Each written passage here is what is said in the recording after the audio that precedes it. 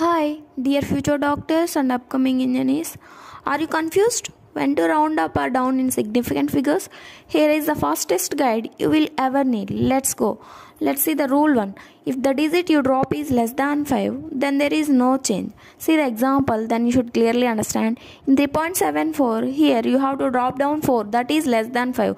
So 7 should be keep the same. So the answer is 3.7 only.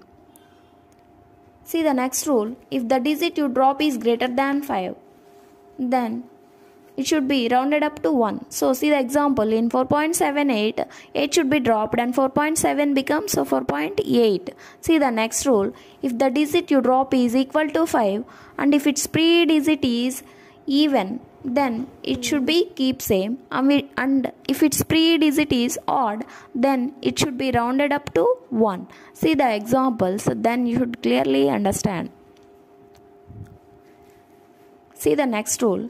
If the digit you drop is 5 and it's followed by non-zero digit, then it should be rounded up to 1. See the example. In 2.751,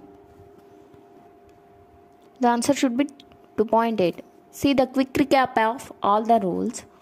Then you can easily memorize the rules. If you like my content, please do like, share and subscribe to my channel Young Newtons. Thank you.